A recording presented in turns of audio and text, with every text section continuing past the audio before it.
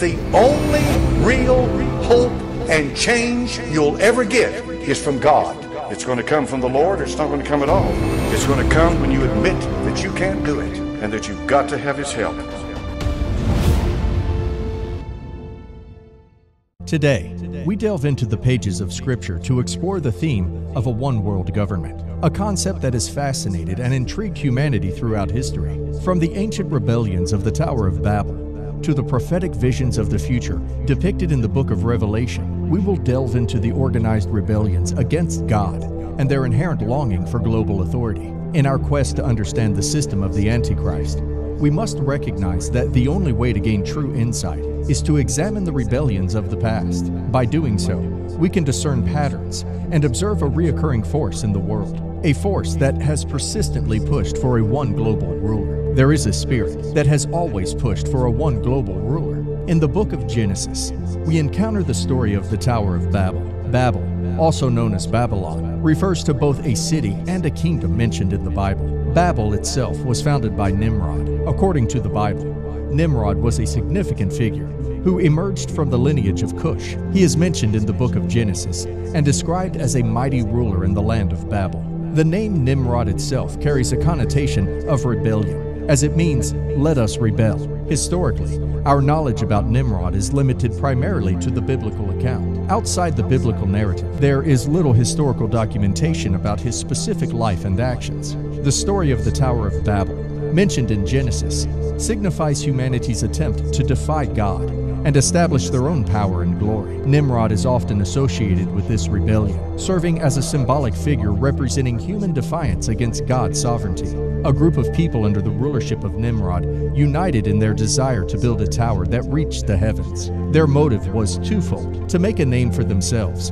and to defy God's command to disperse across the earth. This rebellion against God's sovereignty illustrates mankind's yearning for a centralized power, devoid of divine authority. Let's explore the biblical passages that shed light on this rebellion against God's sovereignty, highlighting mankind's yearning for a one-world government outside the rulership of God.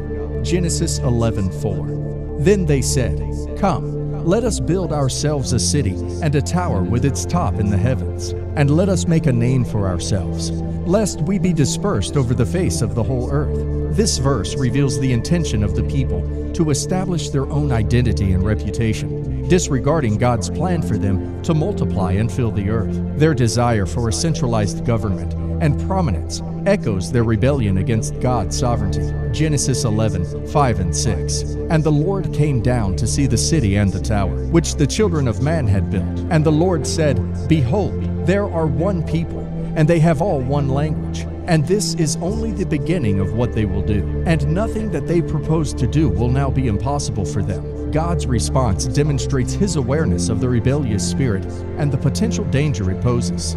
He recognizes their unity and the power that comes from working together for a common goal. The emphasis here is on the human yearning for centralized power and the consequences that may arise from it. Genesis 11:8 and 9. So the Lord dispersed them from there over the face of all the earth, and they left off building the city. Therefore, its name was called Babel, because there the Lord confused the languages of all the earth, and from there the Lord dispersed them over the face of all the earth. These verses reveal the consequences of their rebellion. God intervened by confusing their language, causing them to abandon the construction of the tower and scattering them across the earth. The name Babel itself carries the meaning of confusion, symbolizing the outcome of their defiance. This account of the Tower of Babel serves as a significant reminder of humanity's inclination to pursue centralized power and rebellion against God's divine authority. It demonstrates the inherent desire within us to make a name for ourselves, often at the expense of obedience to God's commands. The desire for one world government did not end with the Tower of Babel. Throughout history, individuals and groups have attempted to establish such a global authority. Let us consider a few examples. Alexander the Great. In ancient times, Alexander the Great dreamt of unifying the known world under his dominion. With his military prowess, he conquered vast territories, striving to establish a unified empire. However, his aspirations were short-lived, as his empire fragmented after his death. Napoleon Bonaparte. In the early 19th century, Napoleon Bonaparte rose to power, seeking to conquer Europe and beyond. His ambition was to establish a centralized rule, bringing various nations under his control.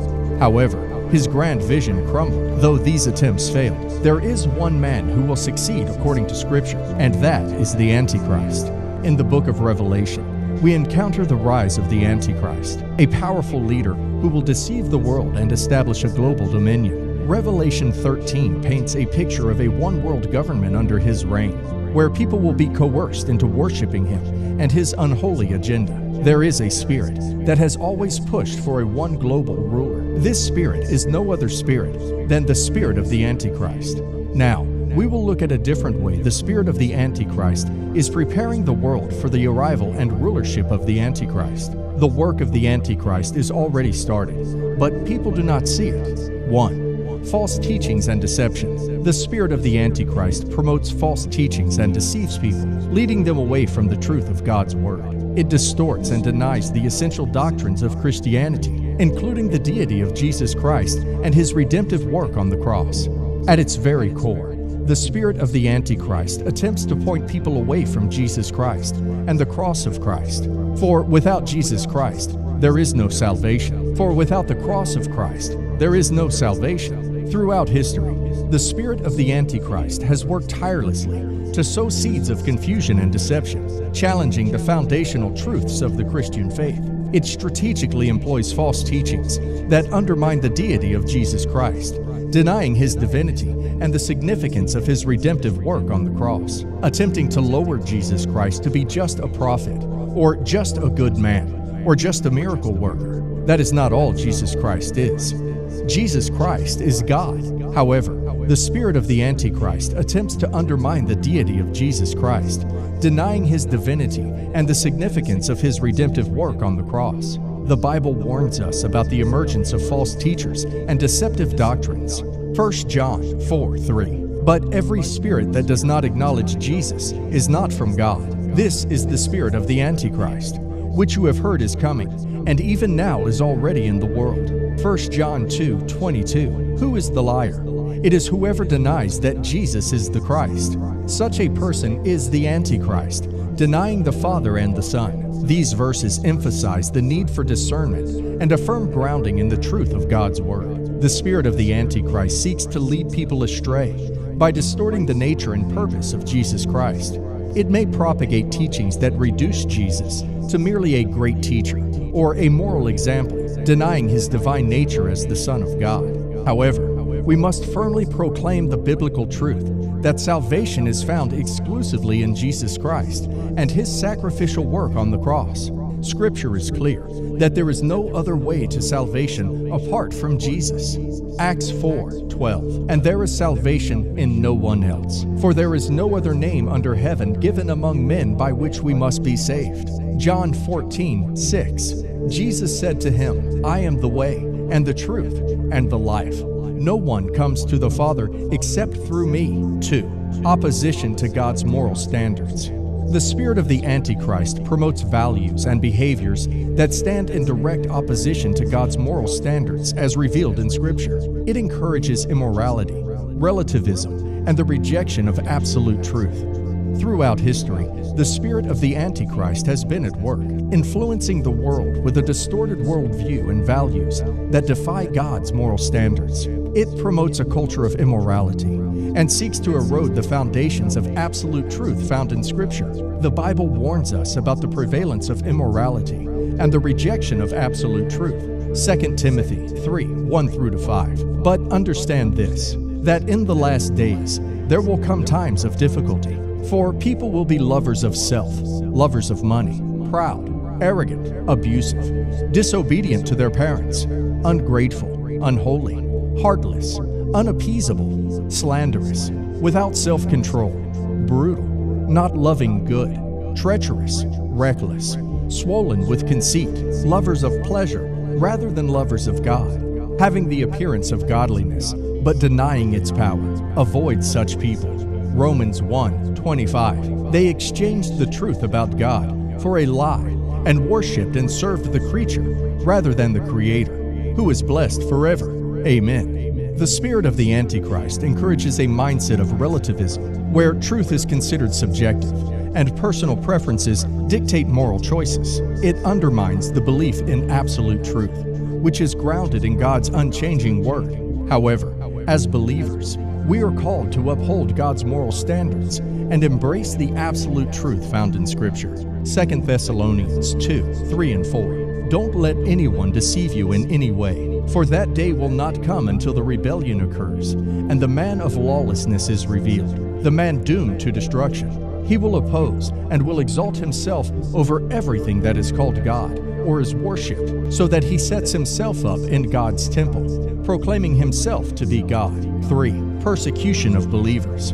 The spirit of the Antichrist fosters hostility and persecution against followers of Christ. It seeks to silence and marginalize believers, hindering the spread of the gospel and undermining the influence of the church. Throughout history, the spirit of the Antichrist has manifested in various forms of persecution against believers. It works to create an environment of hostility, where followers of Christ are targeted and oppressed for their faith.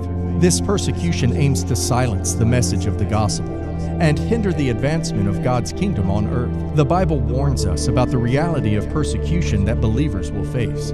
2 Timothy 3:12. Indeed, all who desire to live a godly life in Christ Jesus will be persecuted.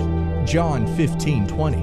Remember the word that I said to you, a servant is not greater than his master. If they persecuted me, they will also persecute you. If they kept my word, they will also keep yours. The spirit of the Antichrist seeks to undermine the influence of the church and hinder the proclamation of the gospel by inflicting persecution upon believers. This persecution can take various forms, including physical, social, and emotional persecution. Believers may face discrimination, hostility, and even violence because of their commitment to Christ. However, Jesus encourages us to stand firm and find hope amidst persecution. Matthew 5:10. Blessed are those who are persecuted for righteousness' sake, for theirs is the kingdom of heaven. 4. Globalism and worldly unity. The spirit of the Antichrist promotes a worldly unity and a global mindset that seeks to consolidate power and authority under one ruler. It entices people with the idea of a utopian world order, apart from God's divine authority. In its pursuit of a one-world government, the spirit of the Antichrist fosters a globalist ideology that aims to consolidate power and authority under a single ruler or system. It presents the allure of a unified world, promoting the idea of a utopian society governed by human wisdom and devoid of God's divine authority. The Bible provides insight into the vision of global authority associated with the Antichrist. Revelation 13:7. And it was given to him, the beast associated with the Antichrist, to make war with the saints and to overcome them. The authority was given him over every tribe, tongue, and nation. This verse reveals the extent of the authority given to the Antichrist, encompassing every tribe, language, and nation. It portrays a scenario where a central figure rises to power, wielding significant influence over the entire world. The spirit of the Antichrist entices people with the promise of a unified global order that seemingly offers solutions to global challenges, such as conflict, poverty, and inequality. However, this unity is built upon human wisdom and seeks to exclude or marginalize God's divine authority. It fosters a worldview that places human aspirations above obedience to God's commands and His sovereign rule. While unity and cooperation among nations are not inherently wrong, the spirit of the Antichrist promotes a unity that rejects God's authority and leads people away from His truth. From Nimrod the hunter to various individuals throughout history, different men have attempted to unify the entire world under the rule of a single individual. The Antichrist will achieve this, motivated by the spirit of the Antichrist, which is already at work. This force persistently advocates for a global ruler. Despite its subtle presence, people are unaware of its existence as it has already begun shaping the world. It has already started, but people do not see it. Notice also in the last days perilous times shall come. For men shall be lovers of their own selves, covetous, boasters, proud, blasphemers. It takes the grace of God to change us, folks. How can you be saved if you're not willing to repent? And the Lord Jesus Christ said, except ye repent, ye shall all likewise perish.